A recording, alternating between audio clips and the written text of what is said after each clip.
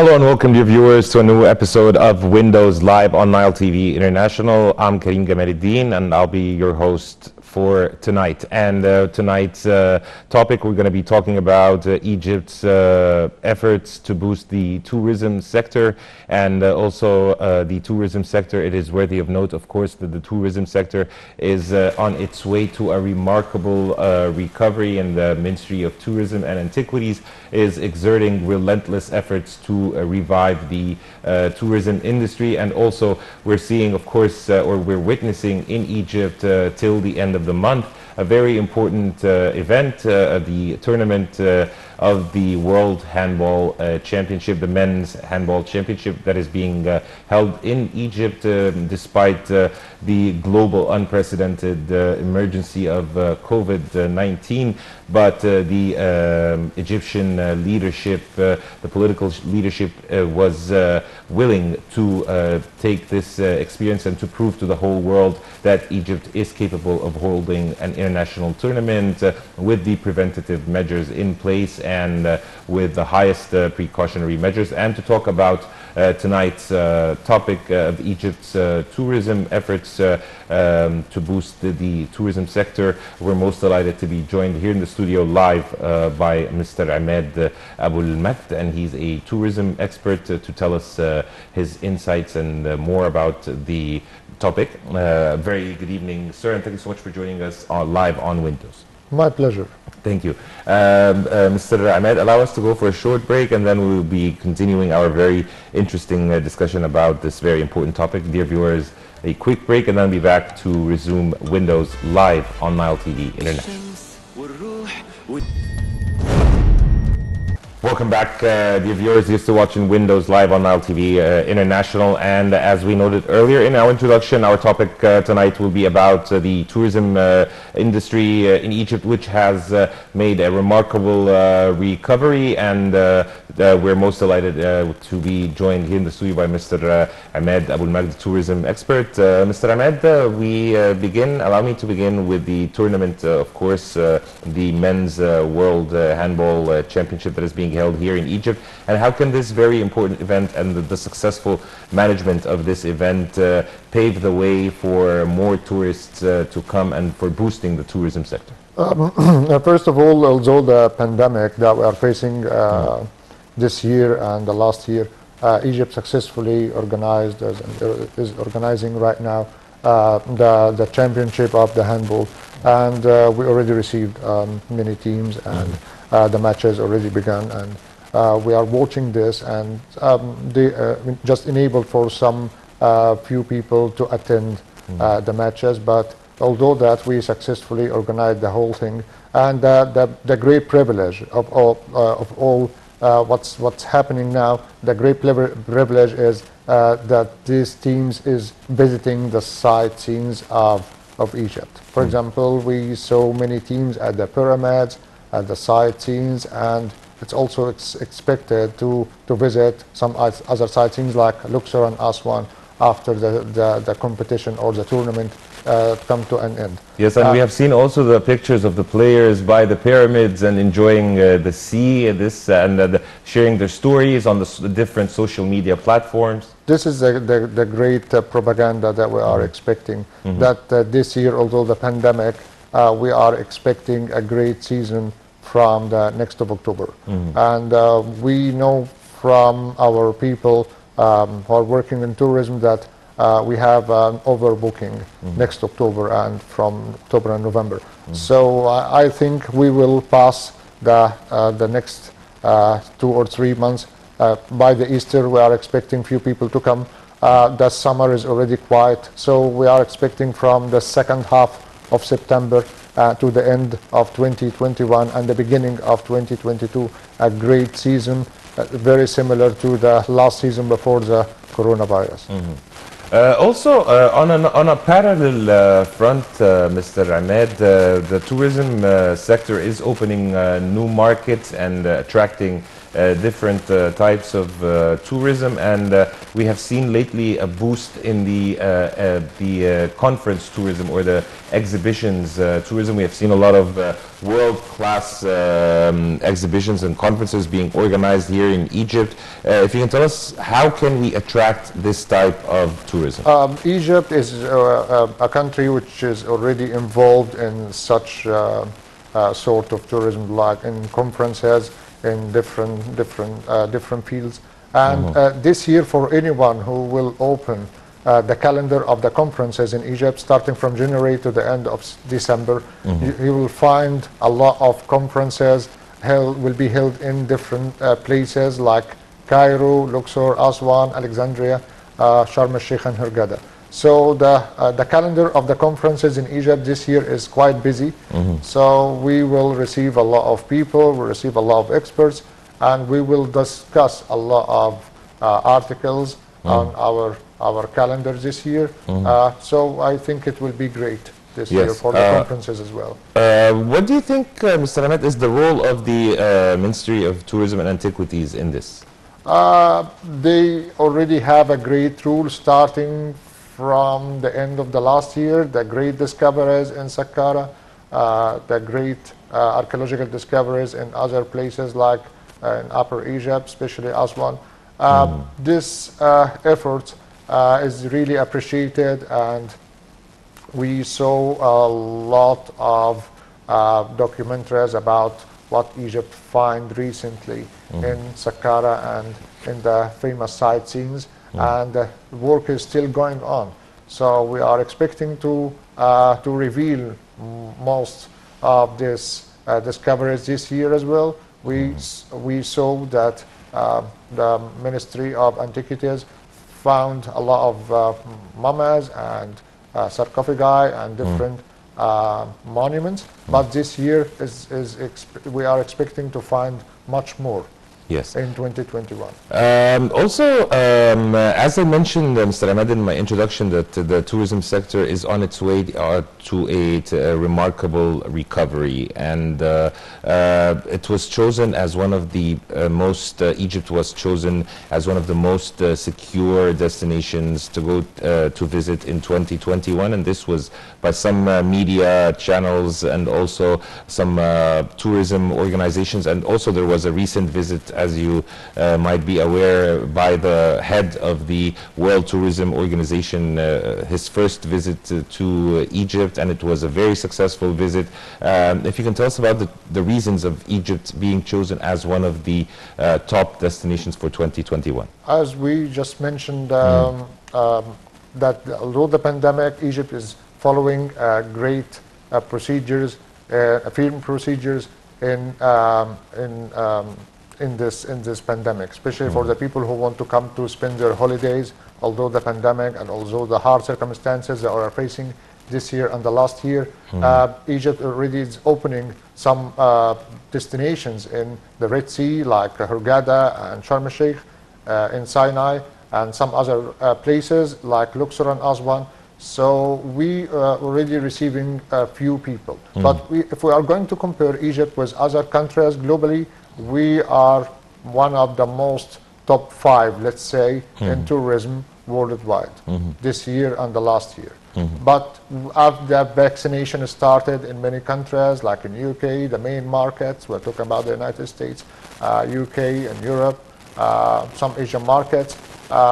So the work is going on the vaccination of the whole people. So we are expecting, starting from the second half of September to the end of the year, few thousands will come to spend their holidays, especially the new year of 2021, 22, and also the next year as well.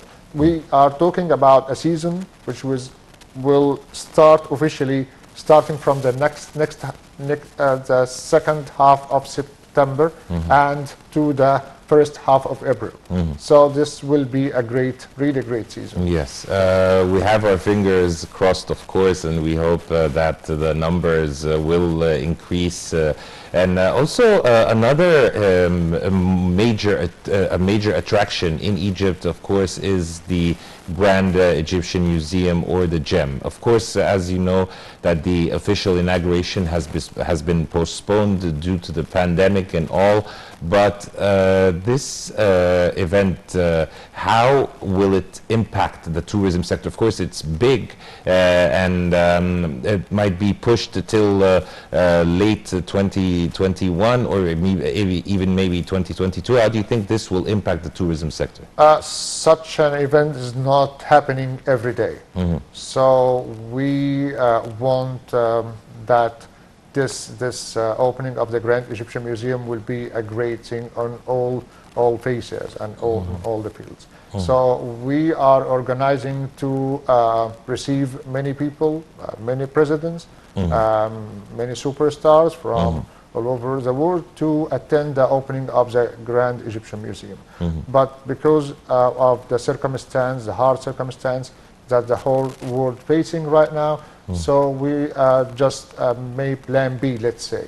So it's not really the right time to open the Grand Egyptian Museum. We can do this, and it's not really hard, but we want from many people from all over the world to attend the opening of the Grand Egyptian Museum. So I think it will be the right decision to postpone this opening till the next year, or maybe the first half of the 2022, let's say in February or March will be a great time, good weather, so the people will enjoy their holiday or their the event of opening the Grand Egyptian Museum, and it will be a great opportunity for them as well to visit other places. So that will be great. Mr. Emad, as an expert, do you believe that we're going to be witnessing a significant jump in the numbers of tourism in recent months, in the coming months, as we start to roll out the vaccinations? I think it will be like that. The numbers will jump even more than expected, and we will receive few thousands. I think from the second half of September to the end of October. I think many people will come to spend their holidays. You know that people passed hard times the last year, and some of them really feel bored and they want to travel. So they will find Egypt as a very good destination with a reasonable packages to spend their holidays in Egypt at the end of this year. Mr. Emad, how do you see the efforts of the Ministry of Tourism and Antiquities to keep the COVID-19 preventive measures in place inside hotels, resorts, and to ensure the safety of the tourists, and also offering even PCR tests at airports? How do you see all these efforts? I think this is the right thing to do. First of all, the capacity in the hotels and the resorts is very important. You know, the firm rules that the Minister of Tourism approved about this, not more than 35%, 40% maximum for the whole places, in the hotels, in the restaurants, and the resorts, especially in the Red Sea. And because of this firm rules, many people already trusted these rules, so that's why they came recently to spend their holidays. So we are talking about numbers which passed more than expected this year, and also it will be kept like this the next few months. What do you think are the current, aside from the pandemic, of course, what do you think are the current challenges facing the tourism sector?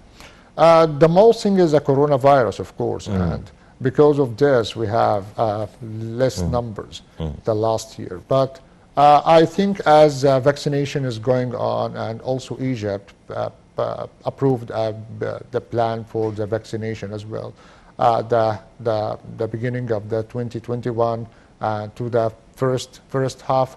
So Egypt approved this plan, and I think we will carry on approving this plan on the second half of the year as well. So this is the first thing. The second thing is about the tourism. Also, we approved the main things that most of the countries approved about the security of the people, about their safety, about the places, the people visiting, the capacity of the visitors, the procedures that we are following in the airports and in the hotels. So I think we are moving on the right path. How about the recent discoveries? Of course, you know that 2020 was a year of archaeological discoveries, and there were many significant discoveries and tombs that were unveiled. The impact of this on tourism. The new discoveries is really a good thing, and we already found a lot of things in Saqqara, but we are also talking about the future discoveries. So Egypt have a great calendar for the future discoveries this year. The work is still going on in Saqqara. There is some work in Minya, in middle of Egypt, and there is work already is going on now in Aswan, and some of it on the west bank of Luxor, and also some new discoveries in the Delta as well. New museums are already built. Most of the propaganda is concentrating on the Grand Egyptian Museum, but we have new other museums in Hurghada, in Sharm el-Sheikh, in some of the cities in Delta as well. And also we are planning for more improvement in the plans for increasing the numbers of the tourists in the unusual places. So we have some of the new plans that we are following now is the Eco Egypt. That's a cooperation between the Ministry of the Tourism and the Ministry of the Environment, and they will open some of the national parks of Egypt that will never ever opened before for the people. So it will be a great chance for the Egyptians to see these national parks, and also for the foreigners for the next season as well. Mr. Emad, we'll go for a break and then we'll continue on this very interesting discussion about the tourism sector. Dear viewers, a quick break and then we'll be back to resume Windows live on Nile TV International. Welcome back, dear viewers. You're still watching Windows live on Nile TV International, continuing our discussion about Egypt's efforts to boost the tourism sector, and we're most delighted to be joining us here in the studio, Mr. Emad Hamdy, the tourism expert. Mr. Emad, we were talking about the efforts exerted by Egypt to boost the tourism sector.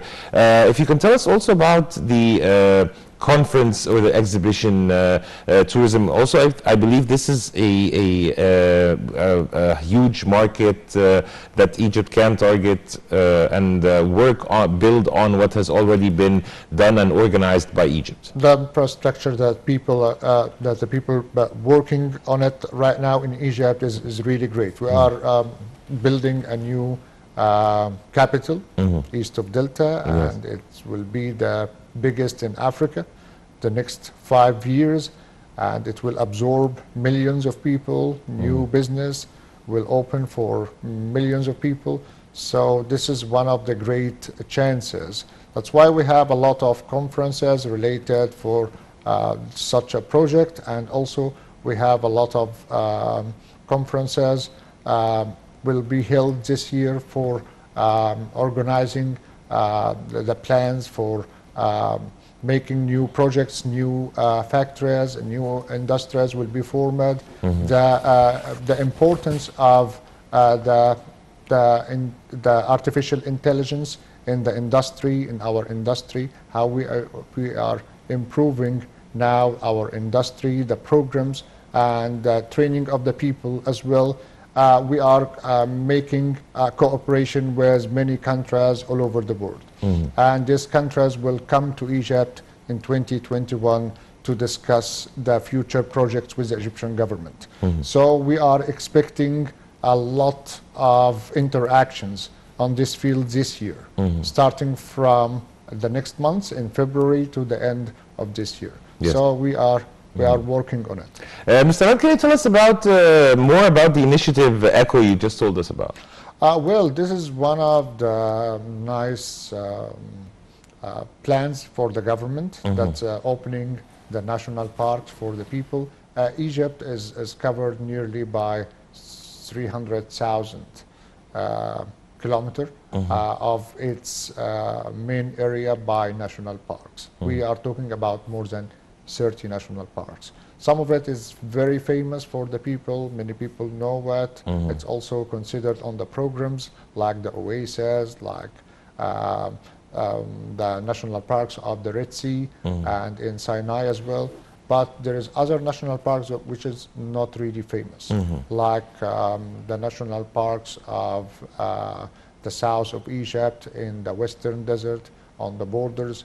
We have also the plan to open and increase the numbers of the people and the visitors as well by making domestic flights in the airports in these places. So it will be great for the people to visit these places. You know, that's people coming from all over the world to see our national parks, but there's already people in Egypt who never ever been to these places. So this is not really a good thing. So the image will be changed. The government is working hard on this project for opening the national parks for the people. There is a nearby national parks, for example, 40, 50 kilometers from Cairo, but there is also some national parks which is really far, like the Siwa Oasis. This is one of the farthest places. It's nearly 950 from Cairo, and if we travel by the car, it will take nearly from 10 to 12 hours traveling. But if we do it with a flight, it will be like 1.5 hours. So this is, for example, and there is also other plans all over Egypt in Sinai as well, the national parks of Ras Muhammad for the divers, people who can enjoy the stargazing at water the evening, sports, a lot of activities. So this is a real pleasure for the people. Creating new programs is also should be considered. Making new programs, you will guarantee to find new people and new visitors to come to your market and to come to your country to see. Even the people who make this experience before, they will definitely will repeat this experience again because they will do another thing or another activity. Picking on what you just said, speaking about marketing, do you believe that Egypt's image is being properly marketed abroad and in other countries, or what do you think might be missing that we should work on further? We should do a lot of things, a big effort. Not working on the main items that the people know, all the people know what. We all know the pyramids, we all know the Valley of the Kings, we all know the main treasures of Egypt. This is very well known all over the world. But we want to work on the new things, for example, the new discoveries, the new museums, the new programs, the new places. This is a lot of things that we want to work on it because the people in the other countries don't know these places. So our rule is to provide them with main information about what's the real pleasure they will have, what's the real adventure that they will gain in these places. This is the main thing, and this is our responsibility. The first thing is to encourage our people to visit these places, and the second step is to make the people outside Egypt to come and to see these places. This is the real challenge that we have the next 3 or 4 years. Yes. Also, speaking about the hidden treasures, what if you can elaborate on some of the destinations that are not given the proper attention or the proper marketing strategy for in Egypt? For example, the national parks. We have a lot of national parks all over Egypt. Some of these parks is really ignored for many, many years. And some other parks don't really have the good propaganda.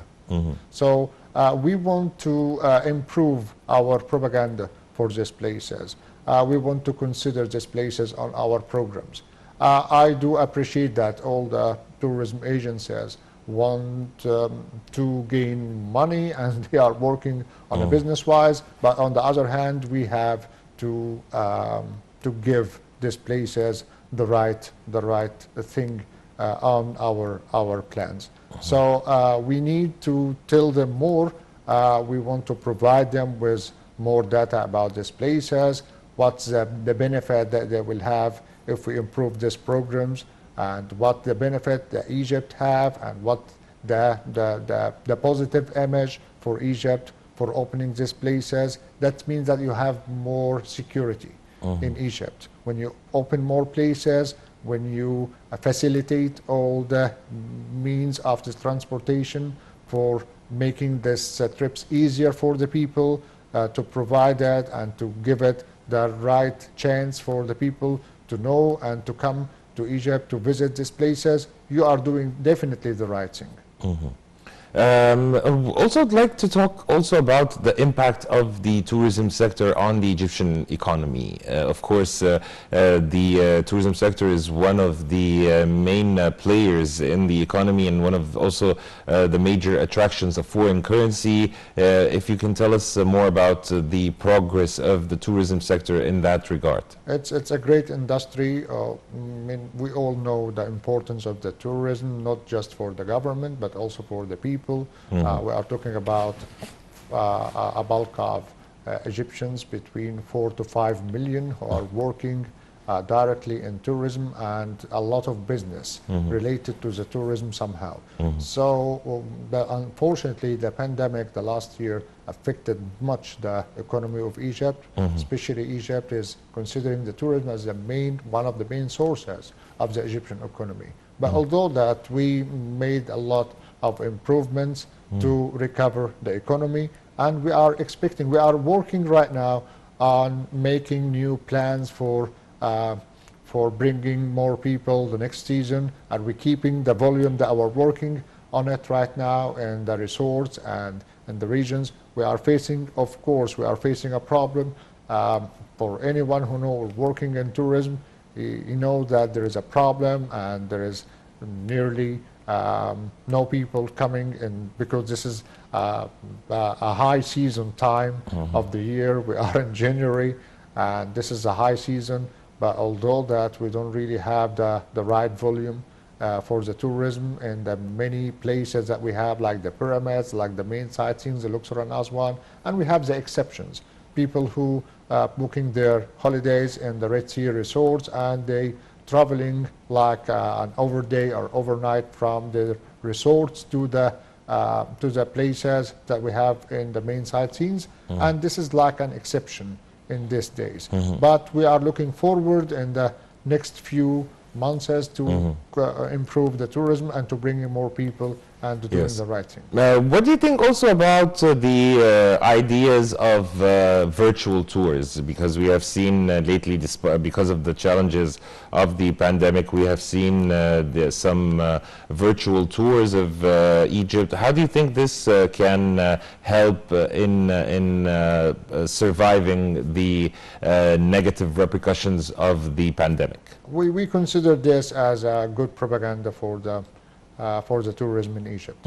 The virtual tours is one of the main things on the internet, and people working on it worldwide. And Egypt, because it has a lot of heritage, big monuments, famous places, so virtual tours is one of the main things that make the people making or keeping Egypt in their minds to visit this country the next few years. Mr. Emad, your final message as we're wrapping up.